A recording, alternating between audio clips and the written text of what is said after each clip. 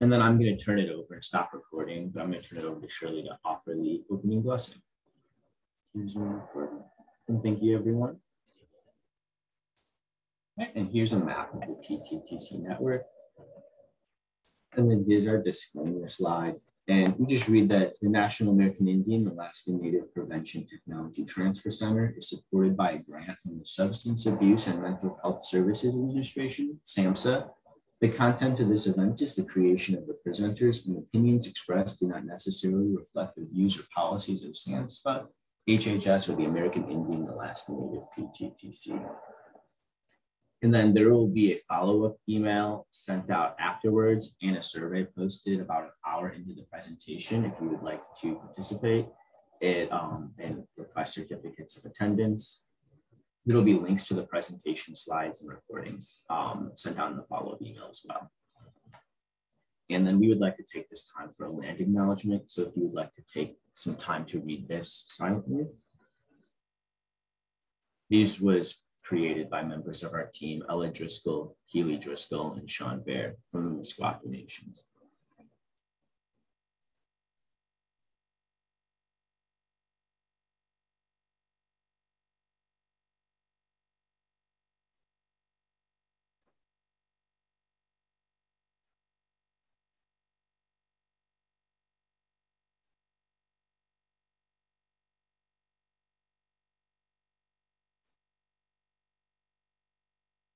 And then we'd love to introduce our presenters. We have Lizzie Moore, who's presenting, expected to receive her master's in public health this August. And then we also have Daniel Luna, who's a community outreach specialist for the Yurok Tribal Court. And I believe I'm going to stop sharing my screen so that someone else can begin sharing theirs as well. Thanks, Parker. Yeah, this is Lizzie, and I'm going to just share my screen here. Okay.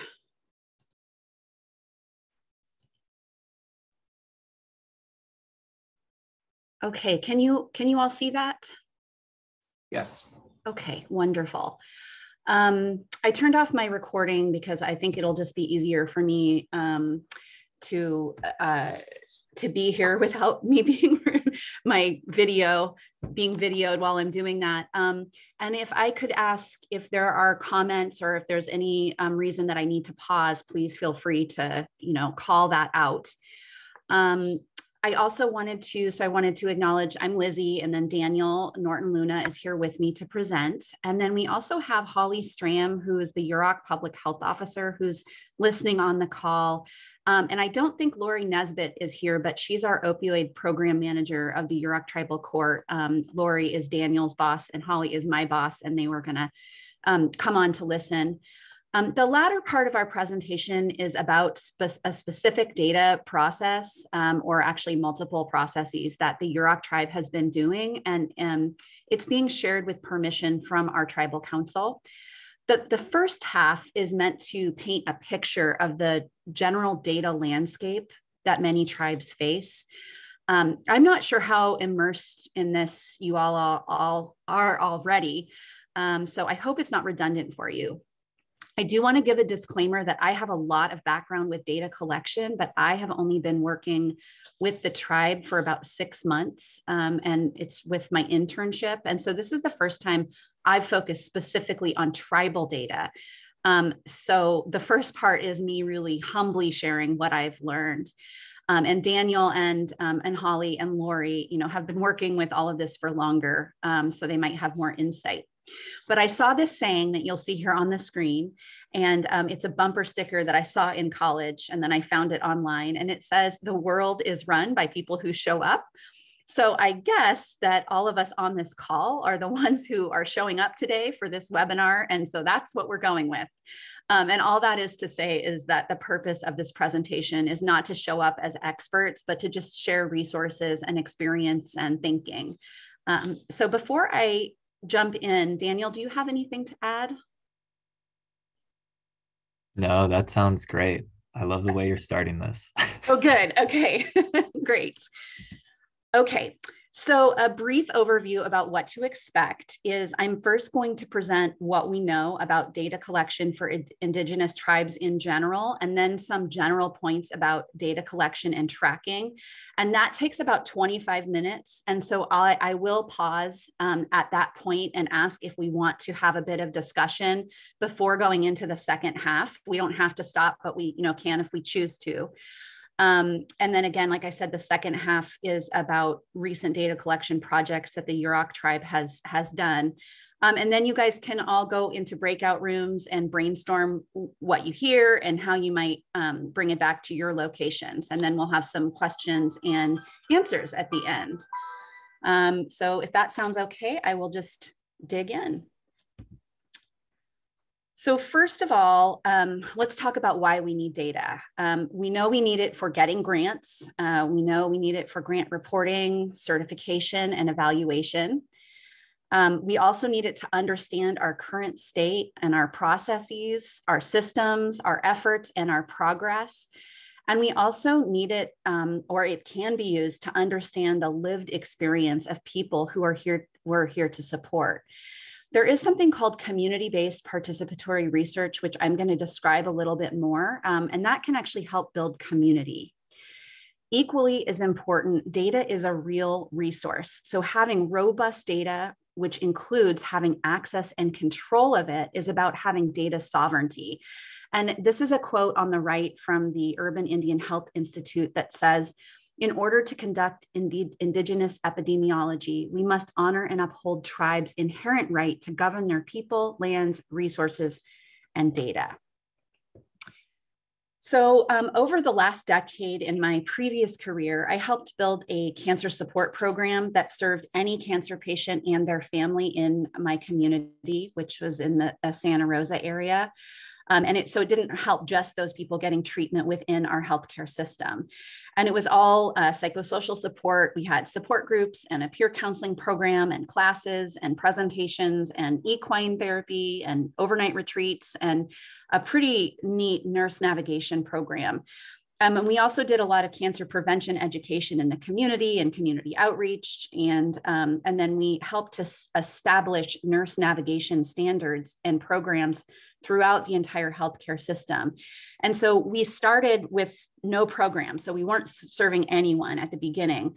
And when I left after about 10 or 11 years, we were, ended up being able to help thousands of people every year. And we were about 75% grant funded. In our case, we couldn't really track the outcomes like Western medicine likes to.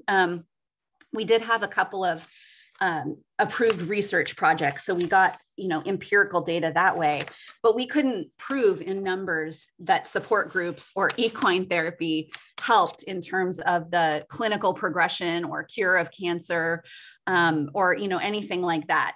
But we did have testimonials from many people, and we did track numbers. We tracked the number of people who attended every single offering, but there were a million other things that we tracked. So we had data for all of it. And in our case, grant funders were satisfied with these metrics. And it really did sometimes feel like bean counting. And it certainly felt arduous at times. And also getting my staff to track all of the data required, it meant that we had to build that tracking into our workflows. But without that data that we had, we couldn't have gotten or maintained our funding. And more importantly, we couldn't have adjusted our efforts. So being able to look at our actions from a data standpoint allowed for us to advocate for whatever we needed, more staffing, different services, how to market and advertise our services better. And so I just want to emphasize that for a minute, that the data allowed us to advocate for what we needed. If I were to apply my learning to something like opioids, I would still fiercely track my process, but then I could also use clinical outcome data, like how many people were hospitalized due to overdoses and how many deaths occurred. So measuring clinical outcomes would be possible in that case. But my point of all this really is to track both the process and the outcome whenever possible.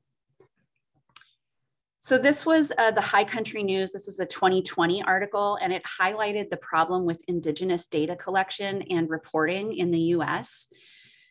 Agencies often misclassify people by race, or they actually don't track by race at all. But more importantly, well, maybe not more importantly, but there's a difference between race and tribal affiliation, of course. So saying that you're an American Indian or Alaskan Native doesn't say anything about what tribe you're from or what specific sovereign tribe you're from, which means there's just not proper representation in the data. So tracking race doesn't reflect tribal affiliation, but we also know that Native people are not homogenous. So, you know, what's happening for one tribe or one group of people in a tribe is not necessarily true for all other tribes. So we have to generalize with caution. In this article, Abigail Echo Hawk said, by not collecting this information and racially misclassifying data, you're making Native people and other people of color absolutely invisible. So the data is inaccurate because of this misrepresentation, but then also due to the complexity of our institutions' reporting mechanisms, by the time the data does get to those people who need it, it can be further stripped away of, you know, nuance or just complete information. And then on the other side, oftentimes institutions are not willing to share data with tribes at all, or someone at an institution puts a great sharing relationship in place, but then they leave, and then the data sharing agreements weren't formalized. So then the tribe has to start all over building a new relationship, which takes time and may or may not have the same results. So you might not get the same great sharing agreement. There are two issues with data privacy. The first is that sometimes community projects and institutions really do have the right intention. For the people that they serve, they choose not to collect data that might be helpful, but that's to either protect the recipient's privacy or perhaps allow them to be more willing to get help from those services. So sometimes, like if you think of, you know, food banks or, I don't know, homeless services, there might be reasons why if the recipient feels like they have to share, that they actually won't take the services. And so if a community agency sees that asking for demographic information prevents people from taking those services, it feels right to allow for anonymity, but it's tricky because you really need the data, again, for all the reasons that we've already talked about. But then on the flip side, institutions have in the past collected information, but then not respected patient or recipient privacy and shared that information that violates, you know, at minimum, it violates HIPAA and FERPA.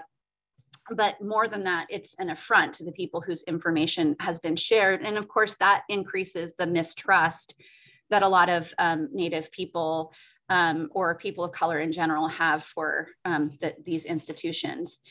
I do want to say that a lot of institutions are very well intended and there's wonderful people working for them. So it's just really about creating change and education about the way that classification happens. But the bottom line is that the Native data provided by non-Native agencies should be used, but it should be used with perspective. And then we need to advocate for just a better state of things. So there is a movement to disaggregate data to make it useful and respectful. And in the name of time, I'm not really going to go into that, except that I am going to read this quote because I think it summarizes it pretty well. So it says, to address these inequities and discrimination, healthcare and public health systems need to change how they collect, analyze, and report data. The 5 broad categories in which data is currently and primarily collected: Black, White, American Indian, Alaska Native, Latinx, and Asian American Pacific Islander. These categories both ignore entire populations and thus perpetuate systemic injustices and treat as monolithic the other demographic characteristics that can be more fully understood by further disaggregation, such as by socioeconomic level, age, and geography. So the process of this disaggregation of data is really a part of decolonizing data, and our data structures in general perpetuate structural racism. And so I love this quote again by Abigail Echo Hawk, and it says, decolonizing data means that the community itself is the one determining what is the information they want us to gather. Why are we gathering it? who's interpreting it, and are we interpreting it in a way that truly serves our communities? Decolonizing data is about controlling our own story and making decisions based on what is best for our people. This hasn't been done in data before, and that's what's shifting and changing.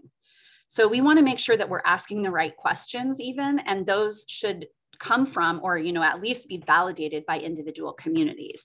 And I recommend, I put the links to these articles on every single one of these slides, and I definitely recommend following them and reading them, because the people being interviewed and the authors say all of this way better than I can, but I do think it's really important information to share.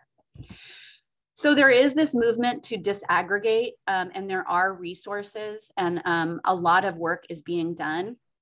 And again, I'm not going to go into this too much, but this is just an example. The Urban Indian Health Institute put out a best practices for American Indian and Alaska Native data collection. And you can follow this later, but this slide is meant to show you that a lot of work is being done on this. I also want to recommend a specific podcast episode. This is the HPP podcast, and Dr. Valerie Bluebird Jernigan and then Native researcher Cynthia Begay, they talk about the following points with a lot of grace and clarity. Basically, they explain that Western work and thus Western data is siloed. So diseases and work and funding is broken down by disease. And so diabetes is separate from cancer, is separate from cardiovascular disease, the way that it's structured. And it's pretty transactional in nature, like provide this intervention and measure these specific results, which really don't describe the whole picture. And the Cynthia Begay and Dr. Jernigan also explain that Native thinking and feeling is not siloed, and that everything is interconnected and everything is about relationship, not transaction. So Western data just in and of itself isn't shaped in a way that resonates with Native ways of being, yet this is where our funding comes from and kind of the container in which a lot of activity has to happen. So we do need Western data because we are interacting with the system, but I think it's working within the system while also working to transcend and transform. I was fantasizing that we would have like 5 more hours of this and we could talk about what it would take to transcend and transform. But I'll leave this slide by just saying, I think naming the problem and the desire to work out of it, I think is a powerful thing at least, but there's so much to explore around that. So I put this slide in here probably for me more than you all, as a reminder that there are really amazing people at all levels who are working to help with our data problem. So we should feel hopeful about the future, and also be ready to advocate for change as we gather our data. Okay, so now I'm going to switch over to a few points about data collection and tracking. So as you all know, there are a couple types of data. The first is quantitative. So these are numbers and rates and the kind of data that statistical analysis is performed on. And these data are important and useful. And they're also usually valued the most highly in the dominant US culture. And so this is considered that empirical data. It contains large data sets and allows for statistical analysis and kind of an eagle-eyed view. Qualitative research is also very important, and it's becoming more acknowledged. And for a long time, it really wasn't taken seriously, and it wasn't considered as rigorous, or as scientific as quantitative research. It uses smaller numbers of people and seeks to understand the lived experience of participants. So the researchers take conversations and interviews and writing, and it's transcribed and encoded into themes. And the themes are reported along with the actual words of respondents. And so I love this because it comes with the idea that one voice is just as important as many. So it's like the loudest voice doesn't necessarily get, the most attention. And it can be really useful and is also a place where cultural values and information can be given space and can be heard more deeply. So we need both kinds of data. We need quantitative and qualitative. And I noticed this, especially when reporting on grants or applying for them, that you really do need both. You need the numbers and the story. I also wanted to highlight community-based participatory research and to recommend these 3 podcasts. Again, these are the HPP podcasts that I just love. They address community-based participatory research and also the necessity of valuing Native perspective in research. So CBPR is about data being dictated, designed, collected, and interpreted by communities so that the results are culturally relevant and useful. And it engages the community to help with community building. This type of research is becoming more and more mainstream. And I think as I have gone through my master's program and, really engaged with it, I said to a colleague the other day, like, so apparently anybody who's anybody is now doing CBPR. So it's kind of like the place to be right now. Okay, so in terms of using external data resources, the only thing that I know how to do is to diligently network and collaborate and partner and be in genuine relationship with external sources of help. I also think that Native researchers in academia can be of help. So academia is generally considered its own tower, so to speak. But I know that in my time working with the tribe, I reached out to a Native researcher, Cynthia Begay, who I just highlighted earlier.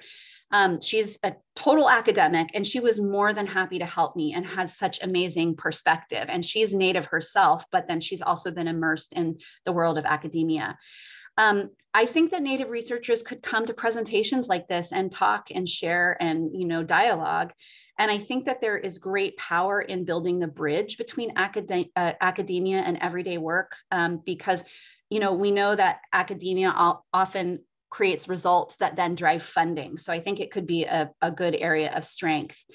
And we're going to share in a minute about some recent data collection efforts of the Yurok tribe. And I think the more that groups or other tribes can come onto conversations like this and share their successes and trials and tribulations with each other, the better we'll all do.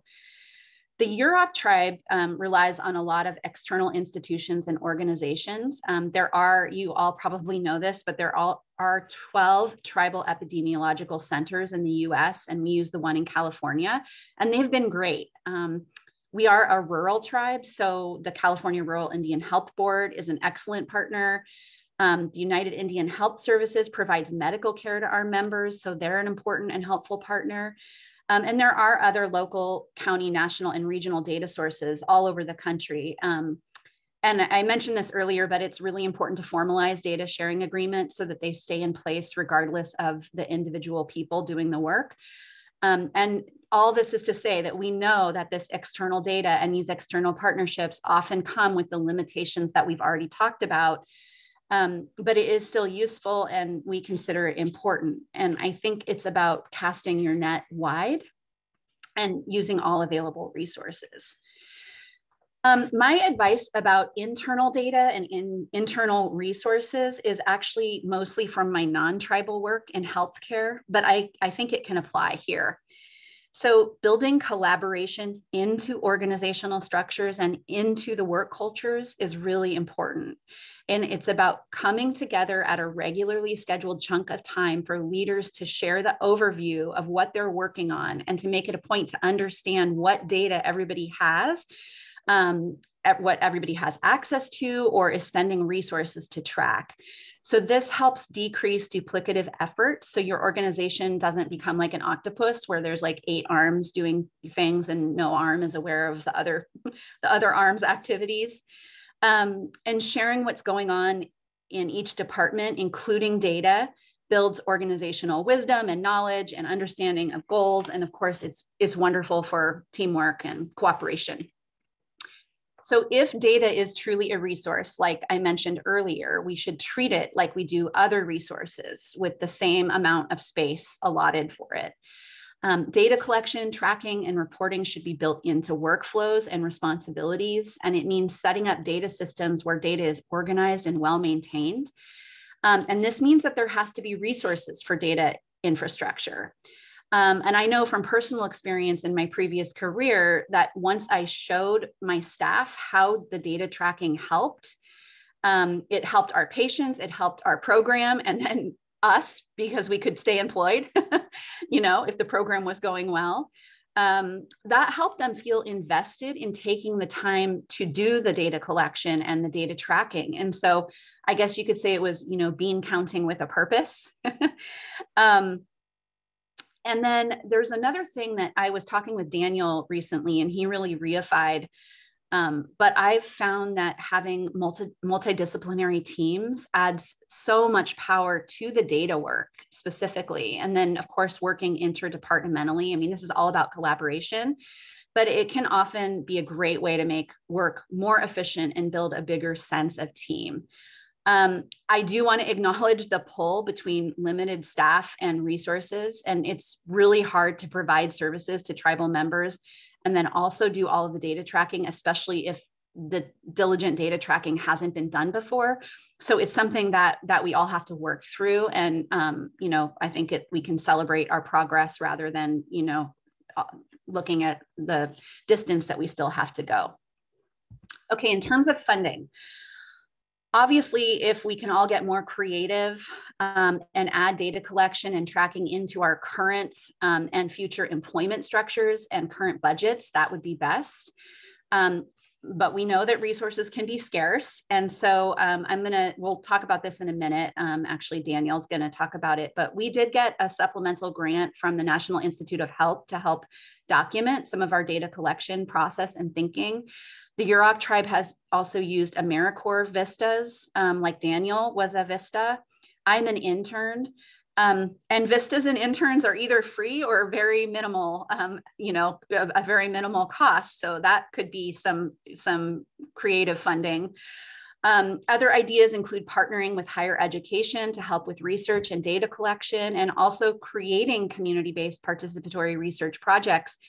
This does take a lot of time and thoughtfulness and, of course, resources, but I think that the return on investment in that is pretty great. I think this is a no-duh statement, but to conclude this first part of my presentation, it's just this summary on the right-hand side that we need culturally relevant, useful data coming from a sustainable and funded data infrastructure. And I think that is makes me chuckle because it's like, how do we get there? But I think framing it in that way and being able to name it and visualize it is a way that helps us get closer to it. And it's my belief that tribes must use whatever external data is helpful to them and also push for better data quality in general at that higher level. But in the meantime, I think that we have to collect our own data. So the last thing I'm going to say for this part is that we can't let the perfect be the enemy of the good. And I mentioned this just a minute ago, but I think it is about making progress and being careful not to forget and to celebrate and connect around what can and is achieved, rather than how much further we have to go. So I'm gonna just break here for a minute. We can just keep right on going. Or if we wanna talk for 5 minutes, I have about, the rest of the presentation is about 25 more minutes. So how are you all feeling? Do you wanna chat for a minute or just keep going? Lizzie, can we ask questions? Absolutely. And Justine and Shirley and Parker, maybe we'll leave it up to you all to, I have no idea how we're doing with time. So if we want to set 5 minutes, 10 minutes, something like that. Okay. Yeah, thanks. Yep. And hold on, let me turn on my video so that I can with you all. Thanks. Let's do 5 minutes. And yes, Becky, let's do questions. And also, if you want to put things in chat, Shirley and I will be following along with that. But let's do 5 or 6 minutes now of questions, and then we'll go on with the rest of the presentation. Lizzie, what would be your dream or goal to see for the desegregating of data? What would be a recommendation? You had shared at the beginning our current process that we have in place of desegregating with Black, White, American Indian, Native, Alaska Native, not being really efficient and effective. What would you recommend if you could in your dream? Okay, well, and then that always goes with the caveat of like, how is this ever going to be possible? But I'll just speak it because, you never know. But I know in our area, we have a lot of tribes in California. And so to have hospitals, county agencies, I actually, because I'm so new with the tribe, I don't know if United Indian Health tracks specific tribes, but the Yurok tribe is the largest tribe in California, and it would be really nice to understand the health outcomes of people from the Yurok tribe. I mean, it's what we have to do right now is compromise and say, okay, well, we know Native Americans in Humboldt and Del Norte counties have these outcomes, but that doesn't separate all of the tribes that are up there. So it's really asking about specific tribal affiliation. And then also, a lot of times, like, and if you think about it, I mean, the ERs make a good decision. Like, you're not going to be like, nope, we can't treat this patient until we correctly classify your race, right? I mean, we don't want anyone to do that.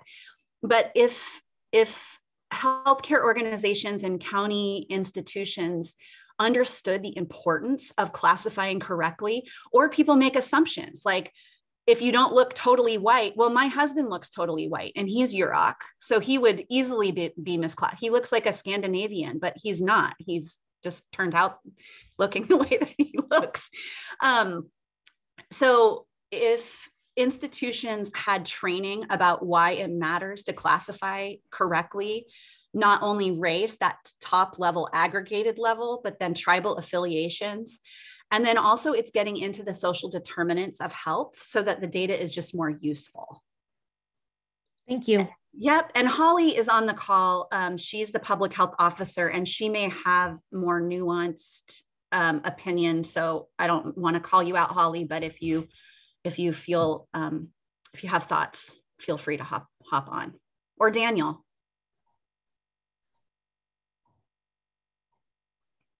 Actually, you know what? I see Lori Nesbitt here, and I know it says Daniel Norton Luna on her computer or on her screen, but Lori, why don't you take it away? Yeah, I'm like itching. Yeah, you said it.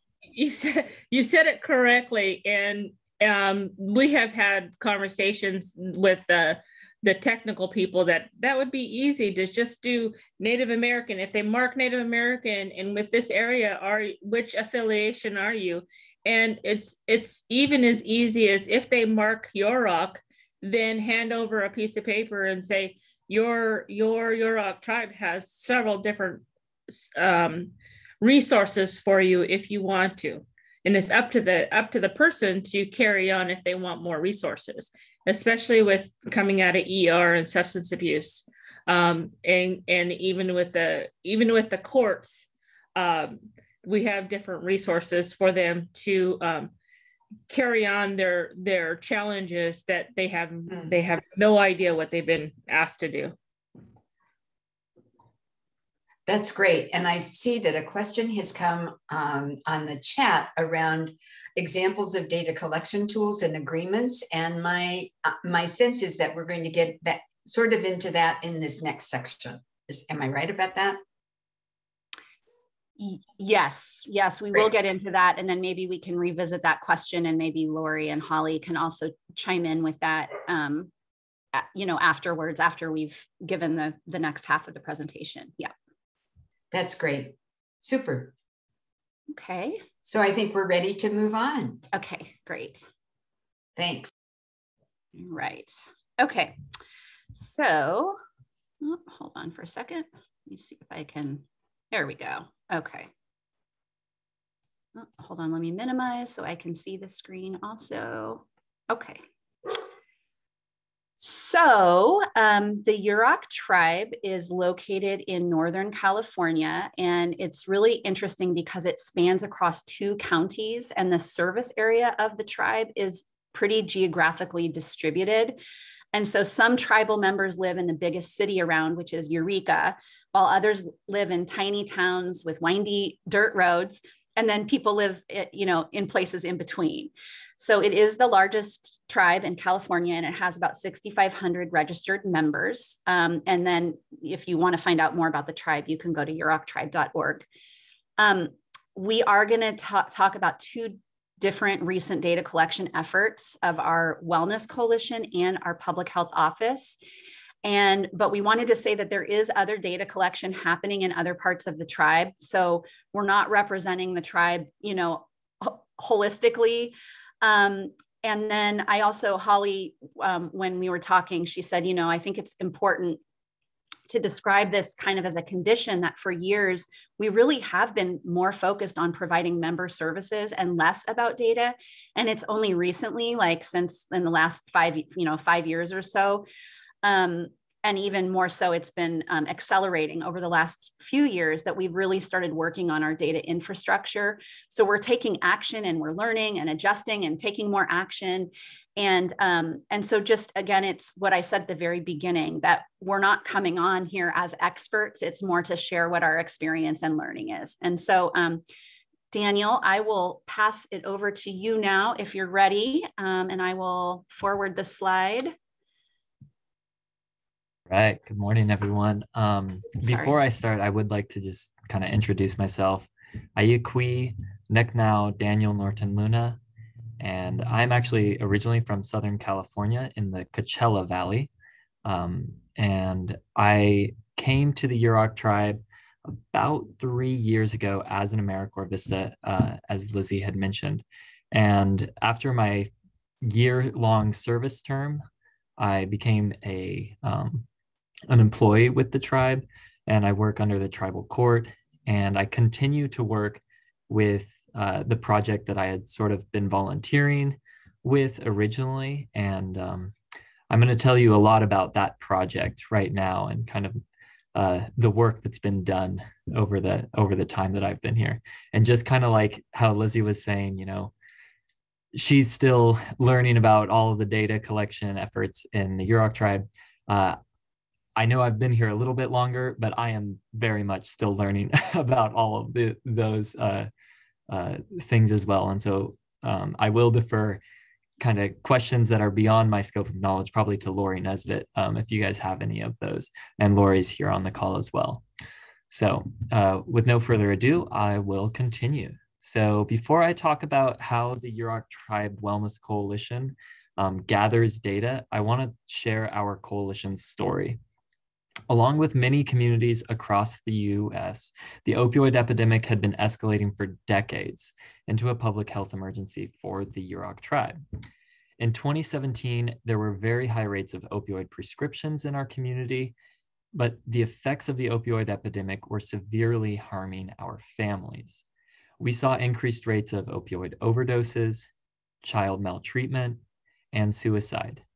The looming threat of fentanyl making its way into the street drug supply heightened the stakes of responding inappropriately.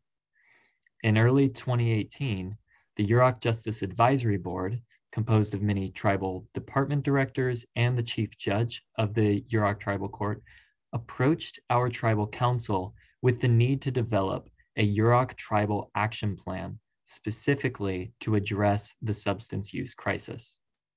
By the end of the year, we connected with 2 statewide organizations that helped us organize and find resources for our efforts. The first organization was the California Rural Indian Health Board, or CRIB, whose Tribal Local Opioid Coalition grant provided clear direction of what we needed to do to build momentum for our coalition and help us stay on track. The second organization was the California Opioid Safety Network, which is now the California Overdose Prevention Network. Through their accelerator program, our coalition received AmeriCorps Volunteers in Service to America, or VISTAs, and access to a variety of opioid coalition resources for strategic planning. So we'll go to the next slide. One of our first steps in working with the tribal action plan was to learn how ready our Yurok community was to address substance use. We wouldn't be able to take effective action without knowing what kind of action is actually needed. So we use a tool called the Community Readiness Assessment as developed by the Tri-Ethnic Center at Colorado State University. And by June 2019, the tribe had their first VISTA helping with this work. CRIB's timeline expected a complete community readiness assessment report by the end of the month, and we hadn't even started. So our VISTA really hit the ground running. She teamed up with a wellness court case manager and interviewed wellness court participants in our first community readiness assessment. The process was still understaffed and hurried. It was quick and dirty, but it was a very magnificent start. The result of our first assessment was so valuable. In a nutshell, the report showed our community was not that ready to act to address the substance issues. These results, on one hand, frustrated some of our coalition partners who had been already working on the issue because this meant their actions weren't as effective as they thought. A lesson we learned here is that it's sometimes hard to be open to the results our data creates because it can tell us things we don't expect.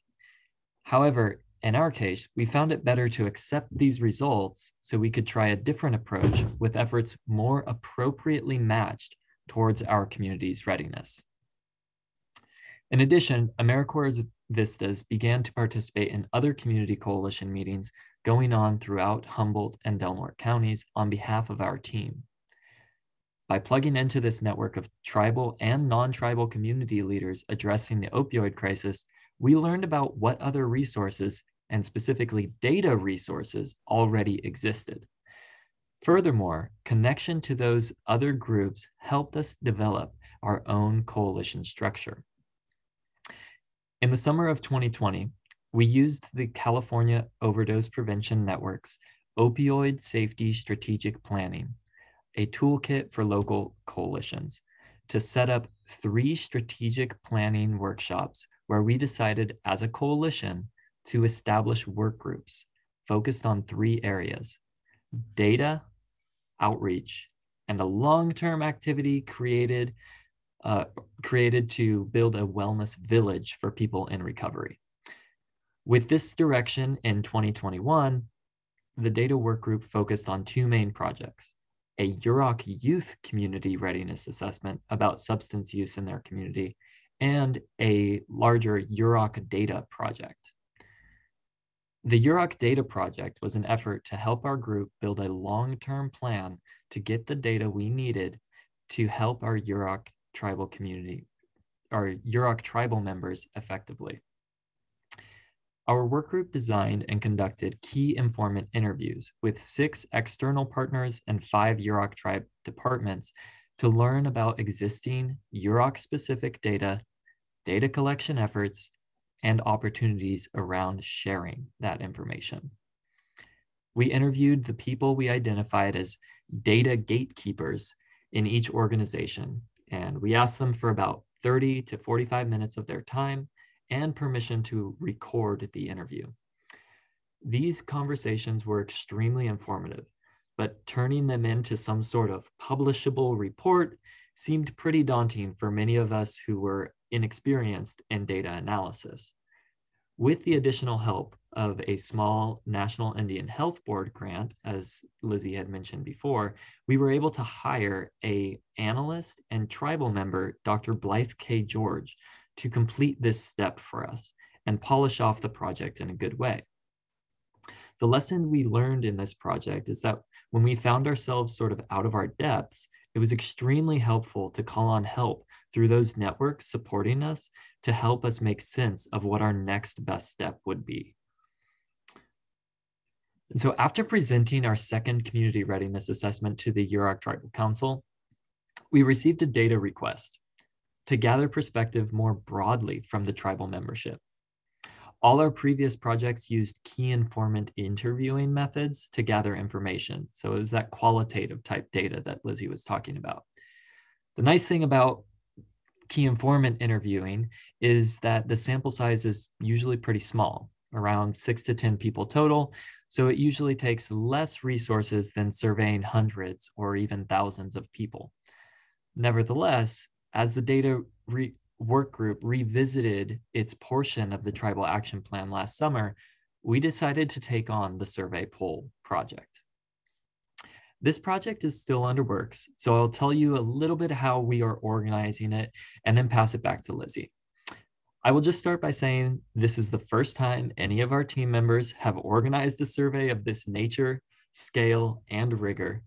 And we are learning on our past experiences with other data projects, our limited levels of training in college, and what we found through internet searches to inform our process.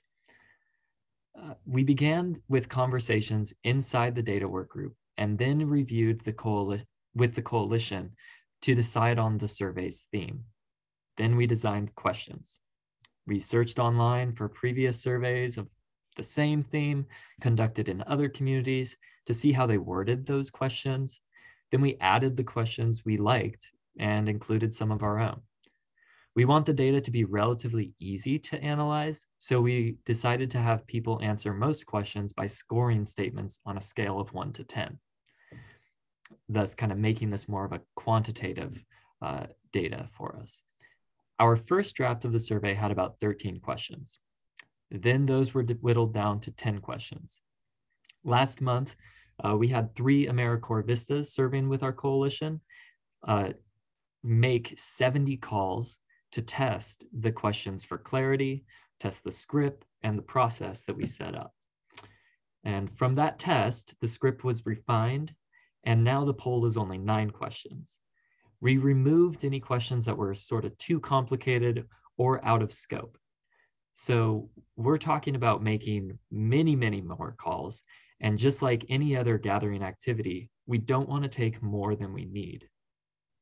The survey needs to be efficient, relatively uniform, and respectful of people's time and respectful of the information we're gathering.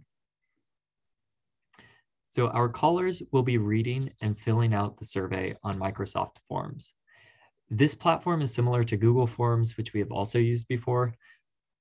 We set up a first page of the form where we will enter the respondent's information before we even dial. Then when we call, we keep track of call information as well.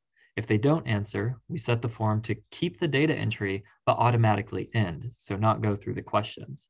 And when they answer, we read through the script.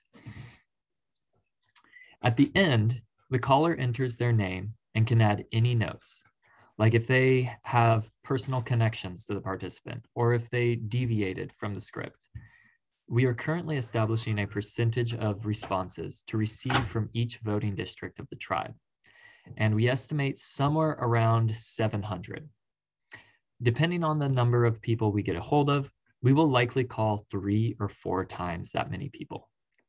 So far, we have learned this is also a time-consuming process, and it helps immensely when we have to help to split up the number of calls made by any one person. As with all other projects discussed, we have a clear idea of how we want to use the data gathered. If we want, we can re-administer the same survey in the future to compare results and measure progress. This kind of information is good for us to review and also to report in our grant projects. Lastly, even if the same staff are not around to administer the survey a second time, we are keeping track of the tools we make, so whoever follows us can get a head start where we left off. And with that, I will hand it over to Lizzie. Thank you so much, Daniel. And I'm just, I wanted to put a bookmark, one thing that you said really, I want to say more about it, but I won't say it, but it's about having a data collection and evaluation plan. So maybe if Justine and Shirley can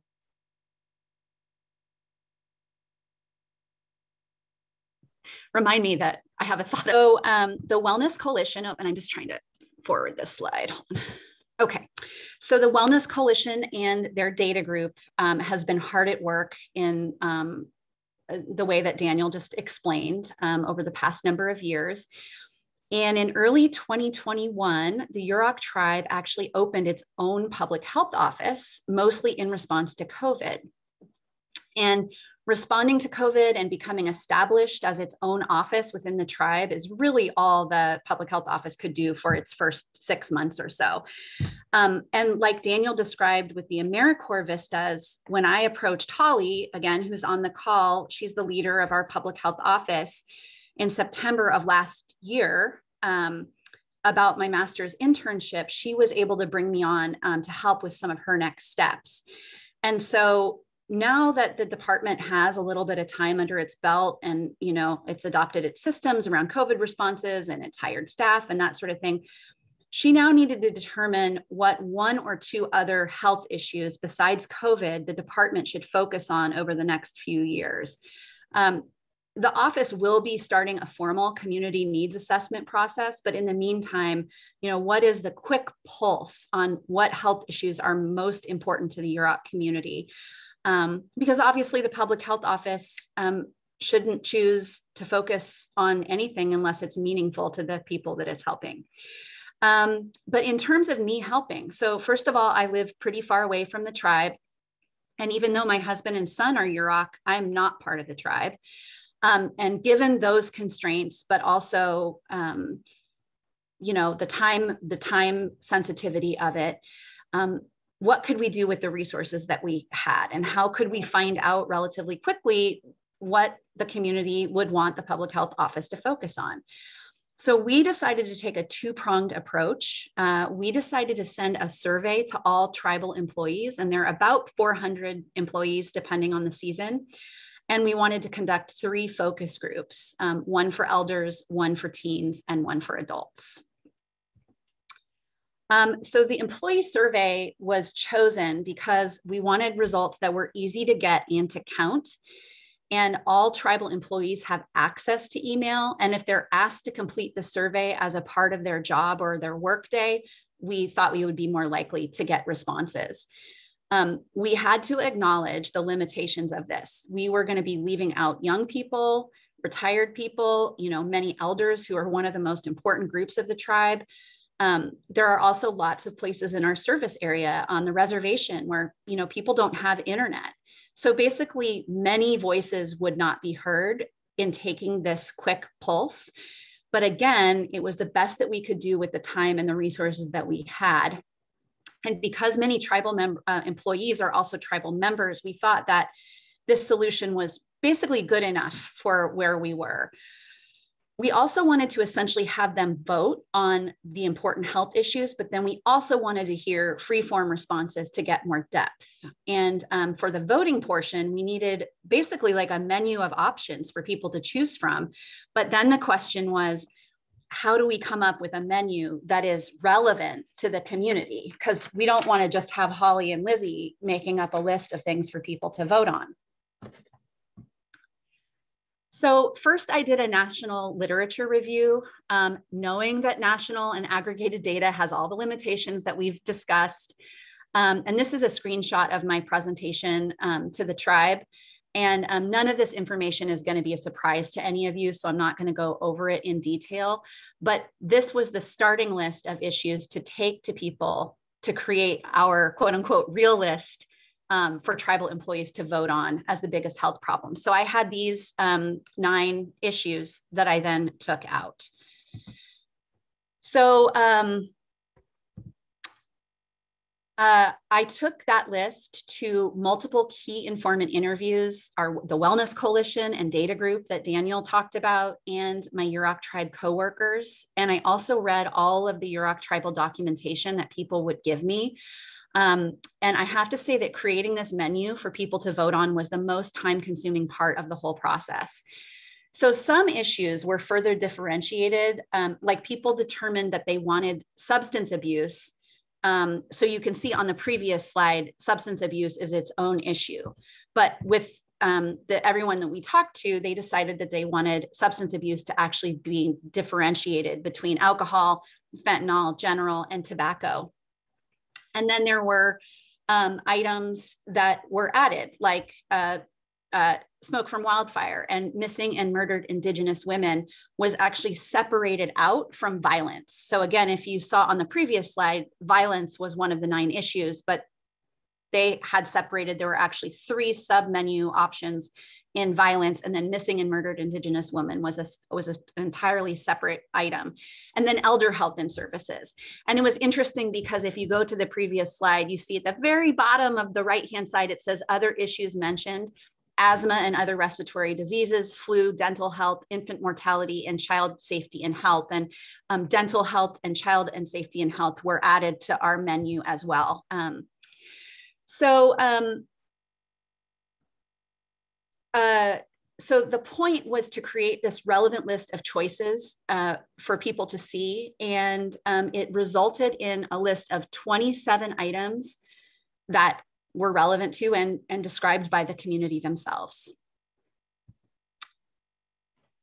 So we created the actual survey using that menu that we had co-created, but also validated all of the actual survey questions with approximately 8 additional people. And I'm minimizing this so that I can see this. Okay. So you'll see that the final questions, which don't include the demographic questions that we asked, which was about like whether they were a tribal member, whether they were a tribal employee, because we did end up sending them to the Wellness Coalition members and some of our district representatives, all of our district representatives. So the first question was this menu. So it was, what are the top 3 issues that affected your family or community over the last year besides COVID? But all of the other questions were open field responses. What is the top health problem for you and your family or immediate community? And then what do you think is the one most important health problem that the entire Yurok community faces?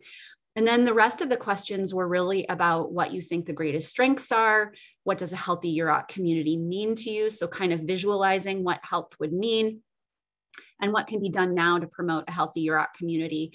So the other thing that I just want to throw in there is, I'm sure a lot of you know that another problem with Western data is that it really looks at disease and problem states rather than resilience and strengths. So we did want to find out the problems, but we also wanted to, talk about strengths and visualize health rather than, focusing on all the things that are wrong. And we knew that the top level question with the menu, that would be really easy to tally because people are just voting and it's just a simple tally, versus the open field responses would take a little bit more to interpret. So we sent it out via Microsoft Forms, and Holly emailed all the tribal members and also talked to the managers about getting people to respond within that week. And we ended up getting 130 responses, which I was really happy with.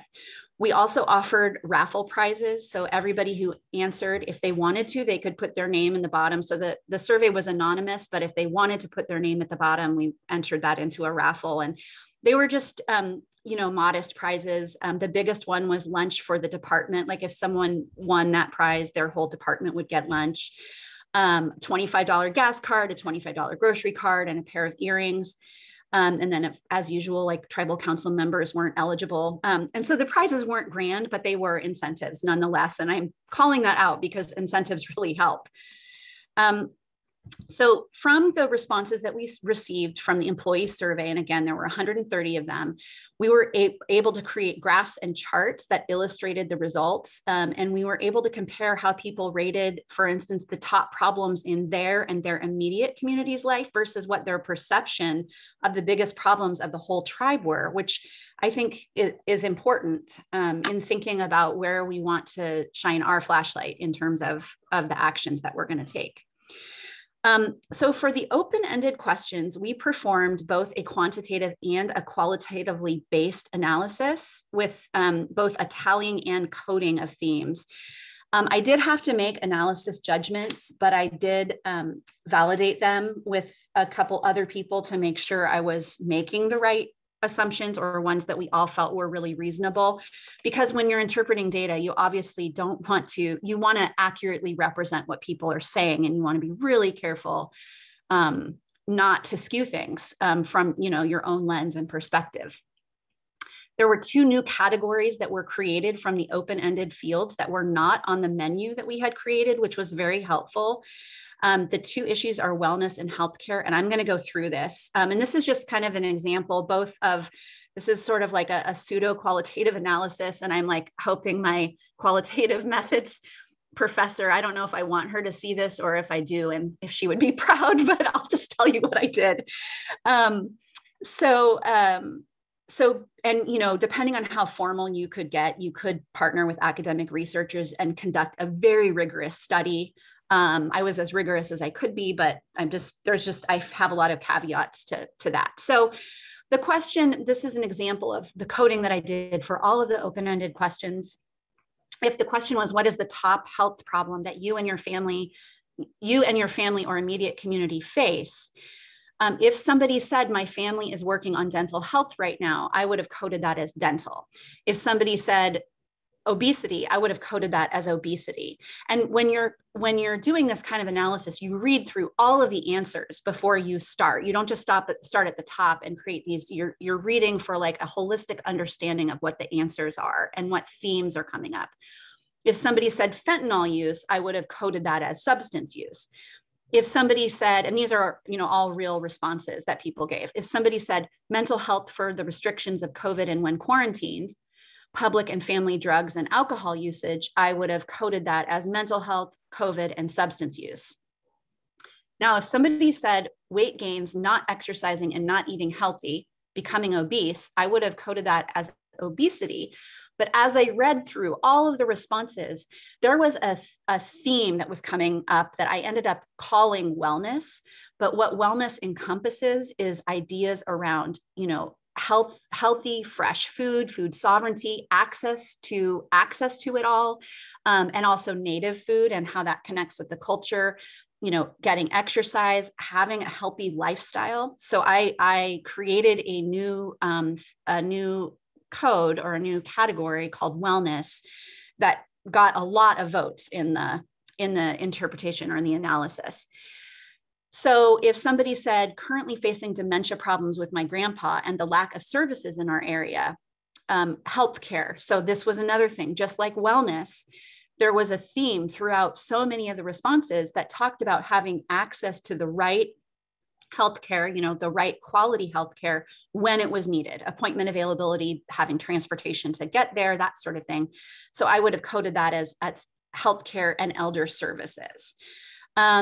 And so that's kind of how I ended up both tallying, and then I created a lot of quotes in the presentation. So just as an example, like if one response was, as far as what does a healthy UROC community mean to you, I included a lot of the quotes. So elders being respected, young children having positive and cultural activities, mental health awareness for all. Or somebody else said, clean water environment, functioning ecosystems, traditional practices, food sovereignty, and economic opportunities. Hey, we check means healthy self, healthy community, healthy species, healthy ecosystem, healthy tribe. So this is, you know, providing quotes is a way to try to find balance between reporting a collective sense and frequency of answers versus letting individual voices be heard. And so I did both quantify the open-ended fields as well as tried to do the best job at the qualitative analysis as I could. So our focus groups were small, and in an ideal world, they would have each had a couple more people. But again, we worked with the resources that we had. We did one for elders, one for teens, and 2 for adults. And each participant received a $25 Visa gift card because, again, incentives really help. During the groups, the participants were able to confirm with me their list of the top health issues for the community. And then with the participants' permission, we recorded the groups for internal review. And so afterwards, I listened to them repeatedly. So I did lots of playing and pausing and rewinding and playing and pausing. And from the themes validated by them, as well as new insights that I gleaned from listening to the conversation so many times, I pulled out more direct quotes that focused on the themes. And we were able to ask them what we couldn't ask on the employee survey regarding our question of what the public health office should focus on. We talked with them about, you know, should the public health office choose an issue that the tribe is already working a lot on. Like Daniel described, the tribe has been working really hard on opioid use. Should the public health office kind of try to fill gaps that we might find in the work that we're doing there? Or should the public health office focus on a quote unquote new issue, like maybe diabetes? So of course, United Indian Health Service, our medical provider, has done a lot of work with diabetes, but the tribe in and of itself hasn't had a focused effort. So where should we focus on filling those gaps first, or should we do like a new issue that's also important? And so that was really interesting. And we asked the same questions for the elders and the adults, and then slightly different ones for the teens. We actually didn't ask the teens about old versus new issues because it kind of wasn't on their radar, but we asked them about the biggest health issues and what we thought that could be done to make things better.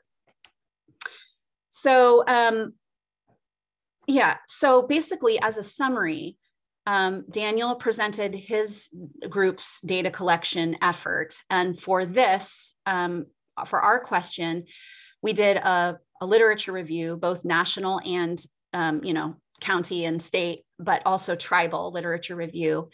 And then we did key informant interviews, we did group discussions, we sent out the tribal employee survey, and then we did the focus groups, and then we conducted an analysis. And we literally just presented the results to council last week.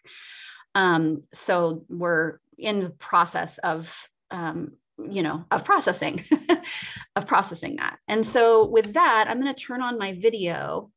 That is the end of the information that I prepared to share.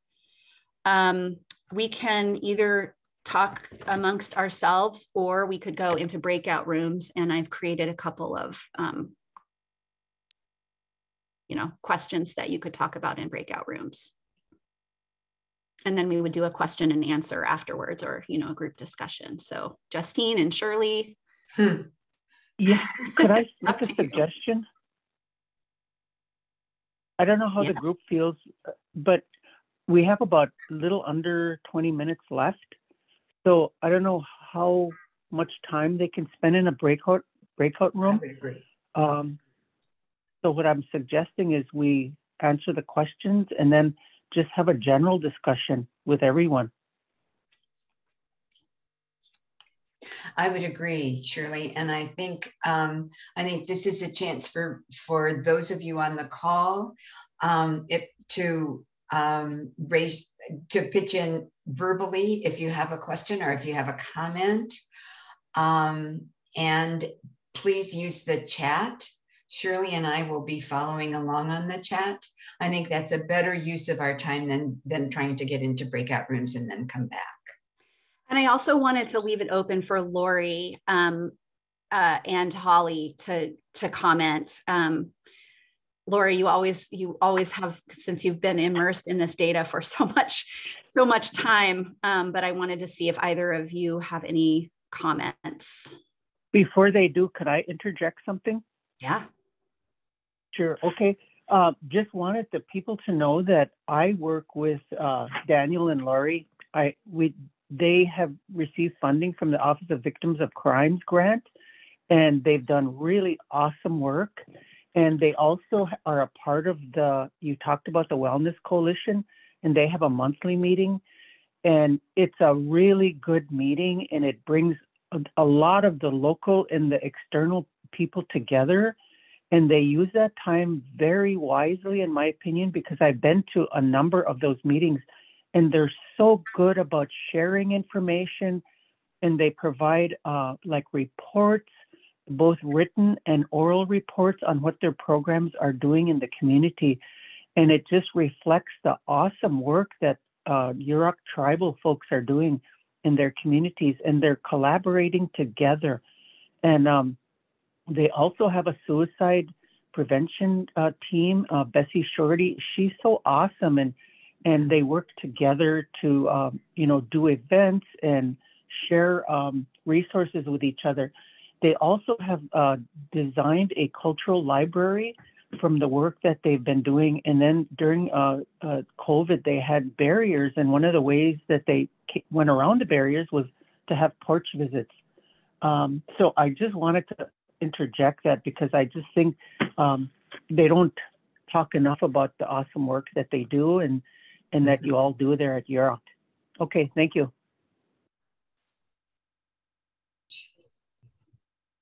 I'm reading through the chat, and the one that I was stuck on is the idea of non-natives conducting surveys. And I just want to say that, like, in my work with the tribe, you know, being non-native, I do think that I think it can be challenging. And I just know that, you know, sometimes it's like, I'm non-native, but I showed up. And so I think it's just about being really humble.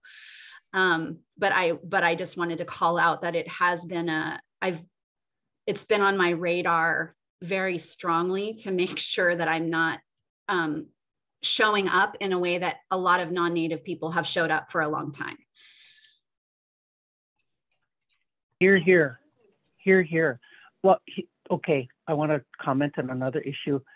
I have worked with Lori, Daniel, and before Daniel, Maya Washington, and they are the two, they were primarily AmeriCorps workers previously, and they have, to me, been very respectful toward the tribal people, and from everything I know, they do whatever they can to gather the information and to work with the families in the most respectful, humble way that I've observed. To me, it's not about the ethnicity or the race of the people who are doing the work. It's the heart and the spirit of the people who are doing this awesome work that's so needed in our communities. And I think if we can figure out a way to train our tribal members, that would be ideal as well. Thank you. Well, and I was going to add to that too, Shirley, and I think you would probably agree, Daniel, that one of the most important things, if you are going to include AmeriCorps, VISTA, and or AmeriCorps members, is to think about how you help them integrate into the tribe and into the work, and never assume that they're going to know simply because they want to volunteer. That training of them and working with them and helping them work alongside those in the tribe is extremely important. I think what's been the strongest thing with the AmeriCorps for us is as a team, there's just not one hanging out there trying to survive this and integrate in the area that's so, because they are sensitive. And, you know, I think that Daniel, when he first got there, it was like, he either was going to make it or not. And I think that one of the strongest things that he did to help him is take on the language. Once he got so, you know, he's more fluent than me. He put himself out there that he learned the language and can say "Ayakui" with compassion, not just "Ayakui." He uses that expression of hello and I'm here, and then he has phrases that I can't even say still, and taking those classes to utilize it in his daily life. So you know, and language is powerful.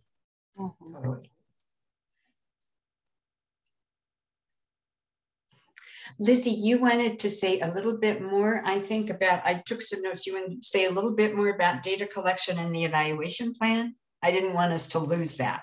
Oh, yeah, it was what Daniel said, it kind of sparked my thinking. And just, you know, as far as building data infrastructure into your daily work, you know, when you're planning any kind of action or program, you know, planning evaluation, very, very conscientious evaluation. Like, this is how we're going to evaluate. This is the data that we need to collect, so we know how we're going to determine whether this effort is effective or not. And so just data is so powerful for being able to do that, but to not, sometimes you're doing it ad hoc. Like, I mean, if you're just flying by the seat of your pants, sometimes you're like, well, what do we have? How do we prove it? But I mean, really to be rigorous and to be conscious about what data you're going to measure. How are you going to know that you've reached the results that you want to reach? That's part of the data planning. That's planning that happens up front, not at the end. And that's not tribal related. It's, you know, any program that you implement. So that was my idea.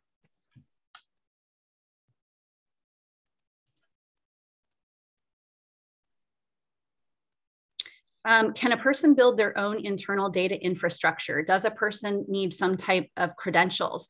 So data infrastructure can be anything from an Excel spreadsheet to a fancy, expensive, you know, data product that you purchase. I know in my previous career, you know, we helped a lot of patients, but there was, you know, we couldn't use medical records for a number of reasons. So I used Excel for 11 years. Now you have to be meticulous. You have to know how to use it and you can mess it up pretty easily. So you do have to have some sort of training, but you know, obviously it's better to have somebody with data expertise. You can also hire somebody to help you set up databases.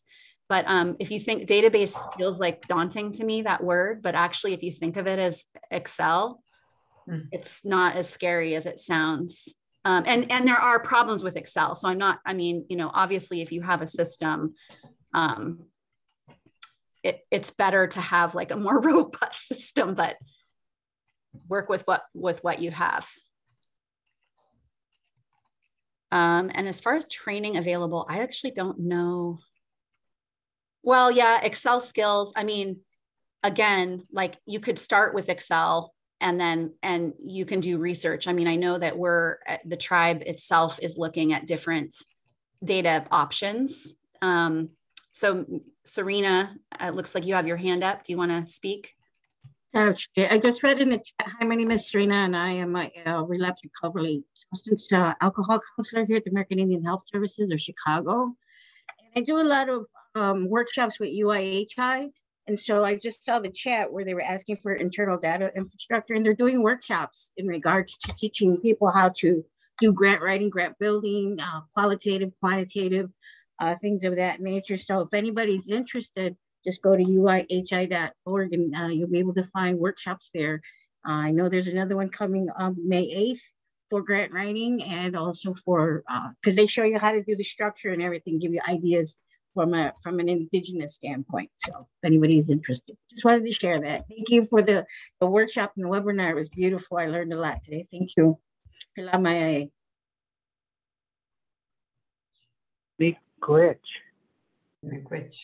Victoria?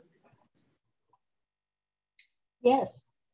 Hi. Did you want to say something? Oh, no, I was just saying, for this presentation, this is really terrific. We're currently right now from scratch, from a complete unknown area, you know, doing focus groups, which we are calling listening sessions, just for the cultural, you know, piece there.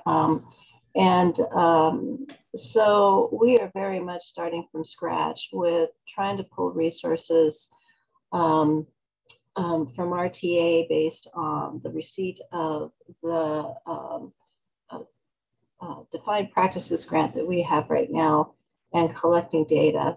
And so I just want to say thank you, because some of the things in here kind of just reiterated to me in referencing the resource that was provided to us on how to organize the data that we've collected so far from our group. And I was just wondering, the way that you know, that you, how do you say it? I guess identified the question and all that. If I'm seeing that there is no harm in not only pulling the data that you're needing to complete your project, But if you can pull other types of data and somehow categorize it, name it, that there's no harm in that, because will that help, you know, that may help in the future to help continue to formulate what other type of data collection you could do. I mean, is that correct? I mean, is the line of thinking there okay? Tell me more about what you mean, like what pulling. So, I mean, I definitely think that you can take data from all different sources to like, you know, like if the image is like right in front of you, but knowing that it's like when we see, you know, it's things are coming in from all different directions to form what we see. And so I think it's great to use as many different data sources to paint a picture of what's happening and describe as possible. As far as I think you're talking about the qualitative analysis that I was describing. Yes. And I mean, I have to say, I have done qualitative analysis in my previous career, and then, you know, taken a great class on it. And so I feel a little out of my scope of saying like definitely what you can do in really rigorous qualitative analysis. But I would say that, you know, the purpose of qualitative analysis is to listen and to accurately describe what people's experience is and what they're saying. And so that is the integrity that you're like holding. And so I think I'd have to talk more with you about like what you mean by pulling from other sources. But yeah, and you can work. I mean, I know that qualitative analysis is a whole area of expertise. And I bet there's people from like colleges. I mean, I bet you could like partner with masters in public health programs for people to do interns, just like me, you know, somebody who's like really an expert with qualitative. I'm not discrediting my work, but I'm a little out of my scope. Yeah, well, the sources I'm referring to is with the grant that we received, we have a TA, a technical assistance. And so they provided basically a paper resource, you know, to get started in order to not only have we done our focus group and we have recordings of what was said based on each of the 4 questions that we presented in the group to the group, but a go-by on and suggested go-by on how to set it up, you know, like you were saying, in a spreadsheet or something, so that we can look at it. We're also currently looking for an evaluator, which we have a lead on that on our end. But I don't know, I just think lately overall, having to, in learning about data collection and things like that, for somebody who hasn't, you know, taken the classes or had the formal training, it's really, I find it interesting. I used to think it was boring, but it's not.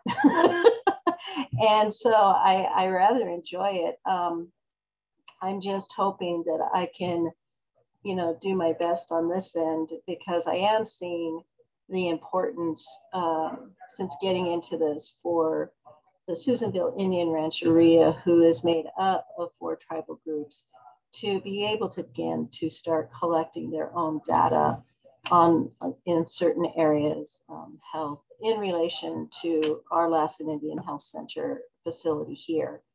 And so we do have a couple of things pulled together, or we're trying to get pulled together. One is that we have a MAP program. And so we are, and a syringe service program. So we were lucky enough to have a resource to help us pull together a collection, a data collection, a spreadsheet that at the end of the year, that'll give us maybe the graphs and the reports that we can pull. And then of course, for this cultural best practices, integrating and learning about the best practices deemed appropriate by the tribes here, that we can integrate not only into the community, but to help support those who are recovering, you know, from the drug misuse. That's great, Victoria. just trying. great. We're trying. It's so exciting. Of course you're trying. And the Oh my best God. part is that you're now excited about it. Well, yeah. It's no longer boring. That No, is it's not. great. Thank you for sharing. Yeah. Yeah, thank you Thank so you. much. Thank you. Daniel, you have your hand up. Yeah, so, this is kind of piggybacking a little bit off of Victoria's question about kind of using data to help efforts that are going on. And then also I saw Sean Milanovich's question in the chat about collecting, like how to sort of include data already collected by non-tribal agents in our communities, and like how to integrate that. And so I'll give an example of one way that we do it, but I think that it's a good thing to kind of just say, it definitely seems situational. And Lori, feel free to chime in with this example as well. Like one thing that we've done is we've worked to kind of figure out what information is being collected and then how we can actually use that to support our efforts within the tribe. And so an example is, we have a program, a wellness program that has been connecting drug offenders, in the criminal justice system who are booked in the Humboldt County Jail. And there's a list that the Humboldt County Jail puts out, and it includes the names of the people who are now, who have recently been booked. Well, we have our tribal roles through our enrollment office, and we can go and take the Humboldt County booking and then go and see, okay, which tribal members are those? Oh, we have a tribal member in there. We need to get in there so that we can see if we can enroll them in our program and do a diversion so that they go through tribal court versus the county court that is, historically just going to put them at a disadvantage and preferred to lock people up rather than actually treat them for their disease. And so that, that's just an example of how we've been able to do that. I know we've got a person who's actually specifically working with murdered Indigenous, missing and murdered Indigenous people. And so they've got their own kind of data that they're trying to figure out what's being collected in the community so that they can also do their own work with what information they have access to in the tribe as well. And so a lot of it has been sort of piecemeal at this point. It's a great hope that we would be able to end up in a situation where we'd have all the data and we'd be able to, just easily identify, but that's currently not the situation because of a variety of reasons, mainly because these non-tribal agencies usually are not asking for tribal affiliation. It'd be so much easier if they did. And that's probably a state thing that would change that, or even a federal government thing that would end up changing that in a more uniform way across the state or the nation. And that's something that maybe we want to advocate for, but in the meantime, this is kind of what we work with and how we do it. Yeah, I think we still kind of do the old school way. It started out about 8 years ago. I started tracking what Daniel described for the domestic violence offenses. And Yoroks were overrepresented in both counties with domestic violence. And so diversion and the opioids kind of fell in place with that. Now we're still we're doing the same type of documentation weekly with the weekly logs for both counties, following the DUIs, and marijuana use kind of falls underneath that. So our drug use is opiates and polysubstances and whatever is available by cost. And so we don't have a grant with DUIs yet, but I think that with us tracking what we do have overrepresentation in the both county jails and arrest, it will come into play. The other thing that I want to just say of overrepresentation of, go back on the domestic violence, I was talking to the gal that's facilitating now because I oversee her as a supervisor still, in one men's class of 10, which is about the maximum amount that we can have in a class, to do a good job with the individuals with the California 273.5 offense of domestic violence. We have 10 men in there, and there's only 2 that are non-native identified.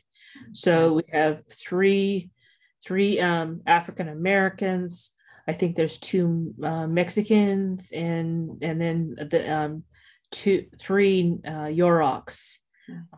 And so it was kind of, I wanted her to document that the other day, because who's getting arrested and who is choosing to do the Yorok domestic class versus the other class that they have to pay to go to school, to the college class. This is the ones that are choosing our class, which they're a lot better talkers than they are writers or readers. So I thought that was pretty good distinction that has happened in this class, and we've had this class now for 6 years now. So I thought that was pretty indicative of what is happening in Del Norte County. As for data. Thank you very much, Lori. Lori. We're over the time, guys, so I think we need to wrap it up. Thank you, Yurok Tribe, Lizzie and Daniel and Lori and Holly, for sharing all your information with us. It's really been helpful. And I think we may need to do a follow-up at some point to talk about how to collect data and how to build data resource programs. So miigwech, everybody, and miigwech to Iowa, to all the Iowa folks, and to Justine. Thank you. And don't forget to fill out your evaluation. You will get it. You will get the link in your follow-up email. And thank you, everybody, for coming, and for the Yurok Tribe for presenting your information so well. It's been really a moving and wonderful experience. We have another session on May 11th, where we're going to be talking about outreach and some of the ways in which you can use all of this data to get your story out there. So thank you. Have a great weekend, everybody. See you in May. Waklau. Thank you for having us. Nuggets. All right, later. Miigwech. Aloha. Totally.